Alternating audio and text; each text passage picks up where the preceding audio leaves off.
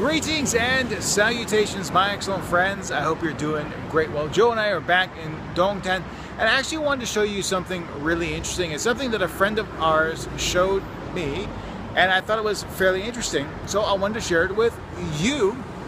And that is this little emblem right here behind me. Now, most people in Korea typically drive a Kia or a Hyundai, but a lot of people also drive this particular make of car, and that is a Samsung car. That's right, Samsung makes cars. Well,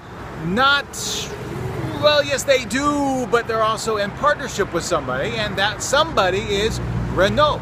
And I think that the two logos work so well together. So if you take a look at this logo, you'll see that it has the oval. And at night it's illuminated blue, just like the blue Samsung logo.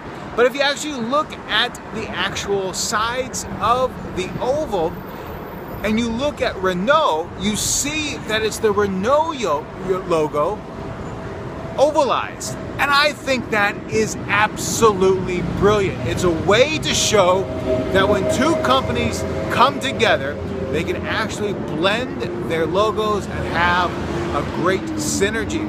So I just wanted to share that with you, since a lot of people do ask me what kind of cars do a lot of people in Korea drive, and I would say those are the top three brands. Number 1 and 2, Kia, Hyundai, and number 3, Samsung. So let's give this with a question, shall we, before I close out this little vlog.